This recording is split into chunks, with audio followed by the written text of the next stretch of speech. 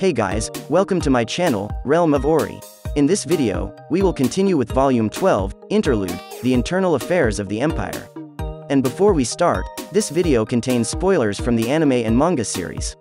And by the way guys, please don't forget to subscribe to my channel and click on the bell icon to get notifications for upcoming videos.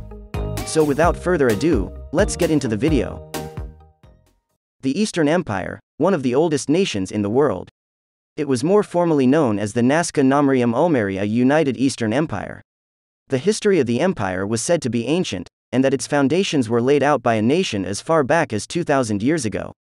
The long-standing minor kingdom of Nazca gradually absorbed the large nations of the magic kingdom of Namrium and the Eastern Union of Ulmeria, thus giving birth to the empire known today. Its overwhelming military power was its backbone. During the past 2,000 years, under the reign of the uniting emperor Rudra Nam ul Nazca, the empire grew immensely powerful, quashing any signs of rebellion from the nations they had absorbed. It acted as the hegemonic power, dominating these states. This was the truth behind the Nazca Namrium Ulmeria United Eastern Empire, commonly referred to as the Eastern Empire. The emperor could be described as an absolutist and was born from a pure bloodline of overlords who all passed down the name, Rudra. There was a rumor going around among the citizens of the empire, pertaining to the reason why they had yet to begin their invasion of the Great Jura Forest. The reason many believed, the empire had not finished preparing. Around 350 years ago, an attempt to subdue the storm dragon Veldora failed, and a city was destroyed in the process. Those who had provoked the capricious dragon had no time to regret it, as they shared the same fate as that city. It had been the largest city of the empire at the time, boasting a population over 100,000, and was a fortress city adjacent to the eastern side of the Great Jura Forest. It had been built over 100 years to serve as a bridgehead to invade the forest. They had hoped to turn this city into a military stronghold in order to break through the forest and further expand the empire's territories. Driven by this ambition, the military at the time began to draft an assault plan. They had to cross the Great Jura Forest. They had spent the past century longing for this opportunity. They were already a prosperous nation, and so there was only one reason why they hoped to expand their territories further: it was their emperor's wish. There was no other reason, and none of the empire's citizens had any complaints. Time passed, and in the present day, the empire found itself in a state of limbo.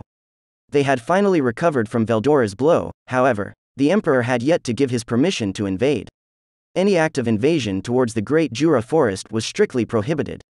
After 350 years, they had rebuilt their power once more, waiting for the right opportunity to strike. Within the empire, the political department and the military department were the left and right hands of the emperor. He had both political dominance and military command, holding absolute authority. Within the political department, the nobles within the empire were organized into the House of Peers and enjoyed extraordinary authority. Yet it was merely superficial. In reality, these nobles had no actual decision-making power. They merely enjoyed the honor and privilege, while staying beholden to the emperor's will. At most, they were just bureaucrats. Up next is the military department. The supreme decision-making power of the military did not belong to the nation, but the emperor. All of the empire's military power was centered on the emperor. Moving on, let us have a look at the military strength of the empire. The structure of their military could be roughly divided into three major corps. The Armored Corps, an army modified by armored technicians consisting of mainly mechanized troops. The Magic Beast Corps, an army consisting of all sorts of magic beasts captured by the empire from various regions across the world, within their domain and otherwise. The Mixed Corps, a cesspool where non-standard mechanized troops and uncontrollable, ferocious magic beasts were dumped, loosely resembling an army. Unlike the Western nations, which focused its military power on swords and magic, the empire was pioneering a new era with magic and science. Someone had seen potential in the knowledge brought from the other worlds, an archmage, one who had lived for a long time within the palace, named Gadra. Every time his life was about to come to an end, he would undergo the secret ritual he invented, the mystic art of reincarnation, in order to rewind his lifespan. It was this ability that allowed him to study otherworlders over many lifetimes. Gadra also appealed to the emperor on the practical use of otherworlders and was given the permission to do as he wished with them. Some of these otherworlders possessed unusual abilities, and some possessed vast knowledge. The empire had abandoned the use of knights. Fighting on horseback had long since become obsolete, and in its place, battles were fought with modernized weaponry. Soldiers who replaced their flesh and bones with steel and machinery were called mechanites, and they soon played pivotal roles in the Empire's war force.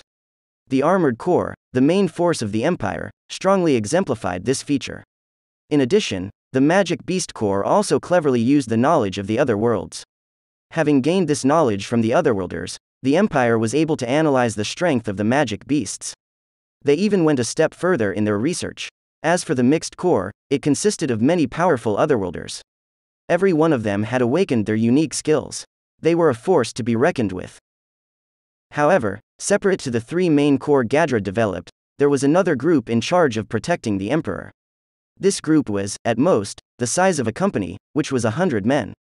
It was called the Imperial Guardians. The members were called Imperial Knights. The Imperial Knights of the Imperial Guardians were the elite of the elite, handpicked from each of the corps. Among them were Otherworlders, which only further proved their commitment to the credo that power is everything, by disregarding any prejudice over a person's home country. In conclusion, there were 4 military corps within the Empire. To be the commanding general of these corps, one had to demonstrate adequate military prowess to force those below into obedience. They had to make sure that everyone recognized why they were the strongest within the Empire. This was done through competition for ranks, a rank battle, within the Empire's military. So long as the battle was supervised by a neutral third party, this system allowed a lower-ranking individual to challenge his superior. In other words, it allowed insubordination. Since superior officers were allowed to kill their challengers, these challenges had to be treated with caution. The challenger had to utilize an overwhelming amount of strength in order to make their opponent admit defeat. This system was very much in line with the Empire's philosophy: power is everything. This was how the rankings within the Empire were decided. However, Gadra was exempted from this rule. Due to his special position, he was like a foreigner to the Empire. Those who wished to climb the ranks of office were given equal opportunity. That was why those who truly possessed strength would not go unnoticed. Everyone continuously honed their skills, eager to demonstrate their talents. Yet as time passed, an anomaly appeared in the Empire. For the first time in several decades, a new face took the place of an old corps commander. With a feat that had seemed unfeasible, one man brought the disjointed mixed corps together under a single, strong will. He had been a part of the corps for less than a year, but the rate of his progress was unprecedented, beyond all reason. Following triumph after triumph, defeating countless experienced warriors, this young man had managed to climb to one of the Empire's top positions. His name was Yuuki Kagurazaka. With the rise of Yuuki, things were about to escalate rapidly.